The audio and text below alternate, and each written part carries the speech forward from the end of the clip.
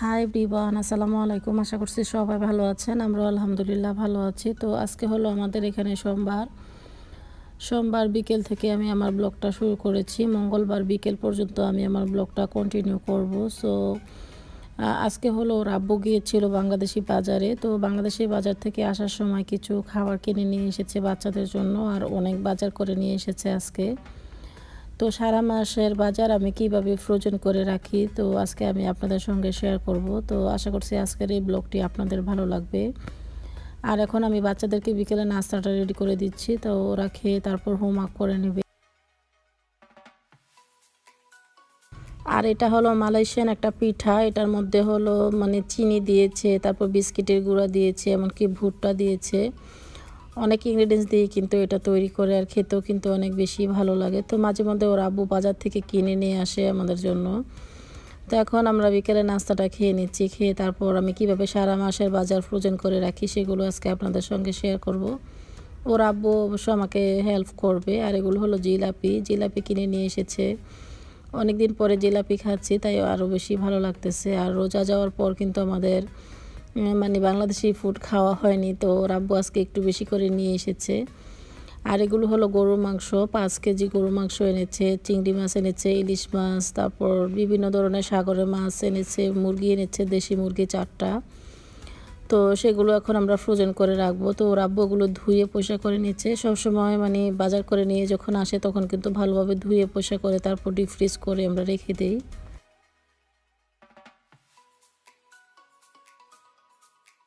আর এখানে নিয়ে এসেছে কাঁচা শাকসবজি। এগুলো দেখে আমার কাছে খুবই বেশি ভালো লেগেছে, কারণ এগুলো বাংলাদেশি সব শাকসবজি। বিশেষ করে লতি দিয়ে কিন্তু শুটকি রান্না করলে অনেক বেশি ভালো লাগে খেতে। তো আমি যেদিন রান্না করব সেদিন অবশ্যই আপনাদের সঙ্গে শেয়ার করব। আর আজকে শুধু শেয়ার করব আপনাদের সঙ্গে সাগরের মাছ কীভাবে ভুনা করেছি। তো আগামী দিন অবশ্য ওর আব্বুর সঙ্গে আমি বাহিরে যাব। তো অবশ্যই আপনারা দেখবেন যে বাইরে যে নাস্তা খাবো, ওর আব্বু বলতেছে যে আগামী দিন তুমি আমাদের সঙ্গে যাবে, বাচ্চারা যখন স্কুলে যাবে তখন। আর অনেক দিন হয়েছে বাইরে যাওয়া হয় না, বাসার মধ্যেই থাকি আর কি। তো ওর আব্বু বললো যে চলো আমরা যাই। তো দেখি আগামী দিন অবশ্য ওর আব্বুর সঙ্গে বাইরে যাব। তো এখন আমি বাজারগুলো গুছিয়ে নিচ্ছি। এখানে ব্রোকলি, পটল, তারপর নিয়ে এসেছে থানকুনি পাতা, নিয়ে এসেছে। থানকুনি পাতা দিয়ে কিন্তু অনেক রেসিপি করা যায়, খেতেও অনেক বেশি ভালো লাগে থানকুনি পাতা। আর শরীরের অনেক উপকারী একটি পাতা এটা। তো এই তো বাজারগুলো মীরা আমাকে হেল্প করতেছে, সবগুলো বাজার গুছিয়ে নিব এখন ফ্রিজে। তো আজকে আমার ফ্রিজটা অবশ্যই ধুতে হবে। তো ওর আব্বু বাজার করে নিয়ে এসেছে, আমি ভুলেই গিয়েছিলাম যে ফ্রিজটা আগে ক্লিন করে নিই। তো আগে আমি বাজারগুলো গুছিয়ে নিচ্ছি, তারপর আমি আমার ফ্রিজটাকে ক্লিন করব। তো কাঁচা বাজার যে ফ্রিজে রাখবো ওই ফ্রিজটাতে আর কি। আর ডিপ ফ্রিজ তো ক্লিন করা আছে, সেটাকে আর ক্লিন করতে হবে না। তো আমি মাছ মাংসগুলো ভালোভাবে ধুয়ে তারপর ছেঁকে নিয়েছি, যাতে এক ফোঁটা পানিও না থাকে। তারপর এভাবে বক্স করে তারপর ডিপ ফ্রিজ করে রেখে দেই। আর আমাদের সারা মাসের বাজার কিন্তু এগুলো আমাদের অনেক দিন চলে যাবে। আর এভাবে যদি ফ্রোজেন করে রাখা হয় বা এরকম বক্সে ভরে রাখা হয় তাহলে অনেক দিন মাছ মাংস ভালো থাকে, এমনকি নষ্ট হয় না। ফ্রিজটাও কিন্তু ক্লিন থাকে একদম। যখন তখন কিন্তু ফ্রিজ থেকে একটা বক্স নামিয়ে নিয়ে তারপর বাস ভিজিয়ে দিলেই হয় বেসিনে, তার কোনো ঝামেলাও হচ্ছে না। তো আমি এভাবেই সব সময় রাখি আর কি। তো এখন বেশি করে বাজার করে নিয়ে এসেছি, যাতে সারা মাস আর বাজার না করতে হয়। এগুলো হলো চিংড়ি মাছগুলো চেয়েছিলাম কেটে রাখবো, তো হাতে একদমই সময় ছিল না, তাই আর মাছগুলো কাটা হয়নি, এমনিতেই রেখে দিয়েছি। তো এখন এক এক করে ওর আব্বু বক্সগুলো রেডি করে দিচ্ছে, আর আমি ডিপ ফ্রিজ করে রেখে দিচ্ছি। এগুলো হলো দেশি মুরগি, মালয়েশিয়া গ্রাম থেকে এই মুরগিগুলো আসে। শক্ত মুরগি, খেতেও অনেক ভালো লাগে, একদম আমাদের দেশের গ্রামের মুরগির মতো এগুলো। আসলে অনেকে বলে থাকে যে বাইরের দেশে থাকি, বাংলাদেশি কোনো খাবার পাওয়া যায় না। আমি মনে করব মালয়েশিয়া সব কিছুই পাওয়া যায়, আমরা বাংলাদেশি সব কিছু খেতে পারি। আর বেশি ভালো লেগেছে আজকে ওর আব্বু চাপা শুটকি নিয়ে এসেছে বাংলাদেশি বাজার থেকে, সেটা আরও বেশি ভালো লেগেছে। তো চাপা শুটকি দিয়ে আমি কীভাবে ভর্তা করি সেটা একদিন আপনাদের সঙ্গে শেয়ার করব। আর এগুলো হলো সাগরের মাছ, এগুলো তো আমি আগামী দিন কিভাবে ভাজি করি সেটাও আমি আপনাদের সঙ্গে শেয়ার করব। তো এখন সব বাজারগুলো গুছিয়ে তারপর ডিপ ফ্রিজে রেখে দেওয়া হয়ে গিয়েছে আমার। আর এটা হলো আমার নর্মাল ফ্রিজ, এই ফ্রিজটাকে এখন আমি ধুয়ে মুছে পরিষ্কার করে নিচ্ছি।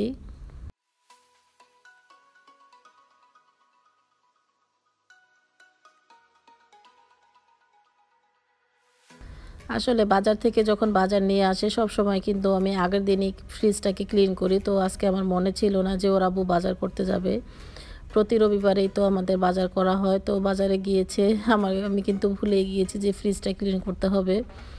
তো সমস্যা নেই, আমি মাছ মাংসগুলো আগে ডিপ ফ্রিজ করে রেখে দিয়েছি। আর কাঁচা বাজারগুলো তো নষ্ট হবে না, একটু পরে রাখলেও সমস্যা নেই। তাই কাঁচা বাজারগুলো আমি সাইডে রেখে তারপর ফ্রিজটাকে ক্লিন করে নিয়েছি। এখন এক এক করে সাজিয়ে নিচ্ছি। তো আর শাকসবজি কিন্তু সবসময় প্লাস্টিকে মুড়িয়ে এভাবে রেখে দিলে অনেক দিন ভালো থাকে, আমি যেভাবে রাখি আর কি। আর পেঁয়াজ পাতা রসুন পাতা এগুলো আমি ফ্রোজেন করে রাখি, ডিপ ফ্রিজে রেখে দিই একবারে ছোট করে কেটে। তাতে ওগুলো কিন্তু 1-2 মাসের মতো অনেক বেশি ভালো থাকে। তো এখানে কিছু ফ্রুটস এনেছে, লেবু এনেছে, সেগুলো আমি এখন ডয়ারে রেখে দিচ্ছি। আর আজকে আমার হাতে অনেক কাজ ছিল, মানে কাজ জমে গিয়েছে অবশ্য। তো যাই হোক, ফ্রিজটা আমার গুছানো হয়ে গিয়েছে। আর এটা হলো তারপরের দিন সকালবেলা। এখন যাচ্ছি হলো সালমান, শালিন, মীরা ওদেরকে নিয়ে স্কুলে যাচ্ছি। ওদেরকে স্কুলে নামিয়ে তারপর আমরা নাস্তা খেয়ে নিব। আমি আর ওর আব্বু একটা রেস্টুরেন্টে বসবো। তো এখন যাচ্ছি আমরা, আর বাসার জন্য কিছু কেনাকাটা করতে হবে, শপিংয়ে যাব। তো দেখি কি কি কেনাকাটা করি। যদি আজকের ব্লগে দেখাতে পারি তাহলে তো অবশ্যই দেখাবো, আর না দেখাতে পারলে নেক্সট ব্লগে দেখানোর চেষ্টা করব। আর আজকের ওয়েদারটা অনেক ভালো, খুব ভালো লাগতেছে বাইরে যেতে। আর সকালবেলা বা বিকেলবেলা বাইরে হলে এমনিতেও কিন্তু অনেক বেশি ভালো লাগে।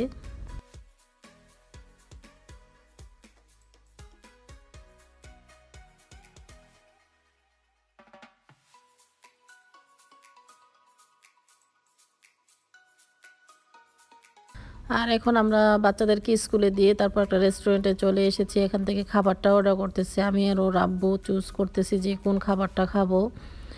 তো ওর আব্বু অর্ডার করতেছে, আমি বলতেছি তুমি অর্ডার করো। আর সকালবেলা এমনি তো কিন্তু কোনো খাবার খেতেও ভালো লাগে না, তো মাঝে মধ্যে একটু বাইরে খেলে ভালো লাগে। তো সবসময় তো বাসায় খেয়ে থাকি, তো ভাবলাম আজকে ওর আব্বুর সঙ্গে বাহির হই। তো আমি যেহেতু শপিংয়ে যাব, বাসার জন্য অনেক কিছুই কেনাকাটা করতে হবে, সেজন্য আর কি। আর 2-3 দিন ধরে কিন্তু বাজার করতেছি আমরা। এগুলো হলো সারা মাসের বাজার। সারা মাসের বাজার কিন্তু অনেক বাজার করতে হয়, তো আমরা অল্প অল্প করে প্রতিদিনই করে নিচ্ছি।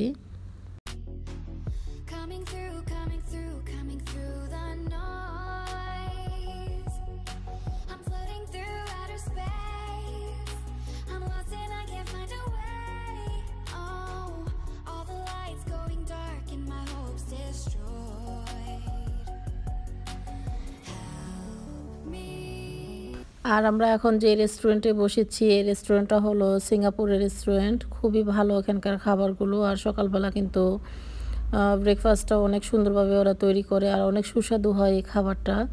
তো মাঝে মধ্যে এই রেস্টুরেন্টে বসি আমি। তো যেহেতু বাচ্চাদের আজকে অনেক লেট হয়ে যাচ্ছিল, তাই ওদেরকে বাসার নাস্তাটা করিয়ে স্কুলে দিয়ে এসেছি। এখন আমি আর ওর আব্বু নাস্তাটা করে নিচ্ছি।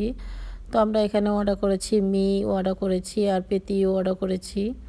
তো আমাদের খাবারটা চলে এসেছে অলরেডি এখনই। তো এখন আমি খাবারটা খেয়ে নিচ্ছি আর ওর আব্বুকেও রেডি করে দিচ্ছি।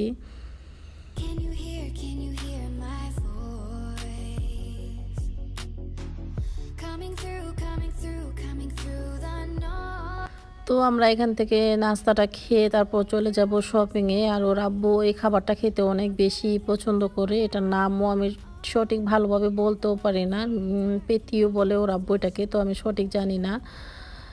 তো আমার কাছে কেন যেন ভালো লাগে না, বাট মাঝে মাঝে তাও খাই ওর আব্বুর সঙ্গে, যে খেয়ে ট্রাই করে দেখো। ওর আব্বু যখন আমাকে দেয় জোর করে তখন খেয়ে নেই। তো যাই হোক, এখন চলে এসেছি শপিংয়ে। আর এখান থেকে টুকিটাকি কিছু খাবার কিনে নিব বাচ্চাদের জন্য, ওরা যে খাবারগুলো খেতে পছন্দ করে।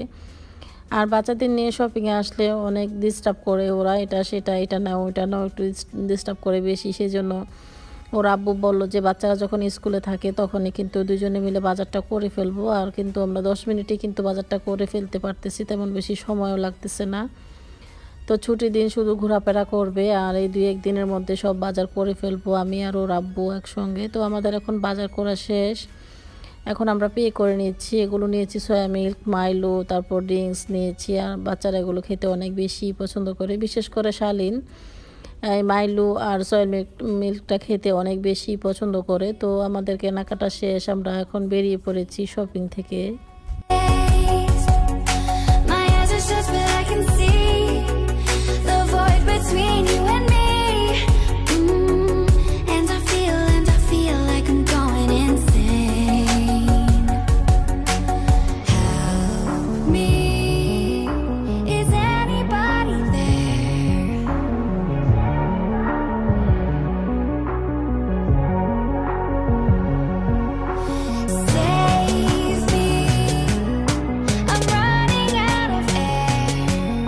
আর এই তো এখন আমরা বাসায় চলে এসেছি। তো আজকে কি কেনাকাটা করেছি সেগুলো আর শেয়ার করা হলো না, কারণ আমার হাতে অনেক কাজ জমে গিয়েছে। বাসায় এসে দেখি অনেক লেট হয়ে গিয়েছে, এখন 1:30 মতো বাজে।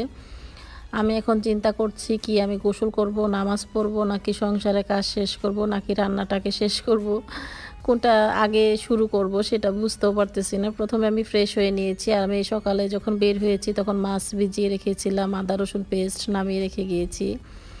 তো এখন আমি রান্নাটা করে নেব। প্রথমে আমি রুমটাকে গুছিয়ে নিয়েছি, নিয়ে তারপর এক গ্লাস পানি খেয়ে এখন রান্নাটা শুরু করে দিচ্ছি।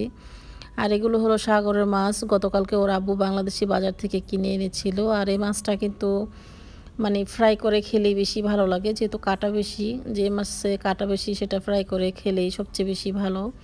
তো এখন আমি মাছগুলো কেটে নিচ্ছি।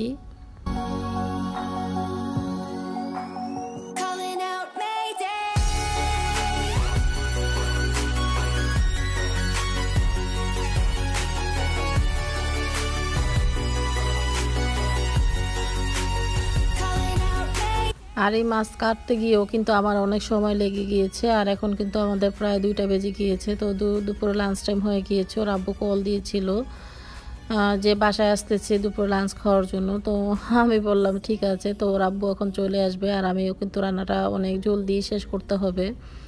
আর গতকালকে যেহেতু ফিশ বোনা রয়ে গিয়েছে, চিকেন বোনা রয়ে গিয়েছে, শুধু আজকে এই মাছটা ফ্রাই করবে। আর এই মাছটা ফ্রাই করে খেতে কিন্তু অনেক বেশি ভালো লাগে।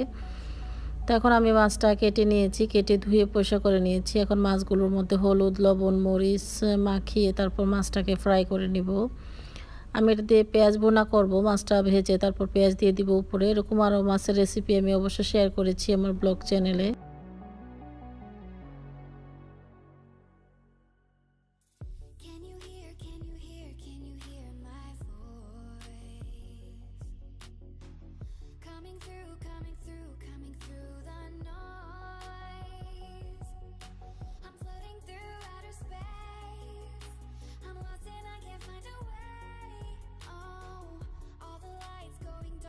তো এদিকে এখন আমার মাছ ফ্রাইটা হচ্ছে, আর এখানে যে মাছগুলো আমি মেখে নিয়েছিলাম হলুদ লবণ মরিচ দিয়ে, সেই মশলাটার মধ্যে আমি 2 কাপ পরিমাণ পেঁয়াজ দিয়ে দিচ্ছি। আর দিয়ে দিচ্ছি 10-12টির মতো কাঁচামরিচ, পরিমাণ মতো লবণ, 1 চিমটি পরিমাণ হলুদ দিয়ে আমি একটু ভালোভাবে পেঁয়াজটাকে মথে নিব।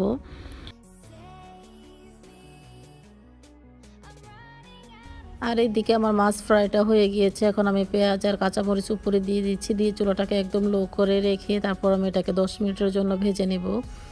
আর আলতোভাবে একটু নেড়ে দেব যাতে মাছগুলো ভেঙে না যায়। আর পেঁয়াজটা যখন পোড়া পোড়া হয়ে যাবে তখন আমি নামিয়ে নেব।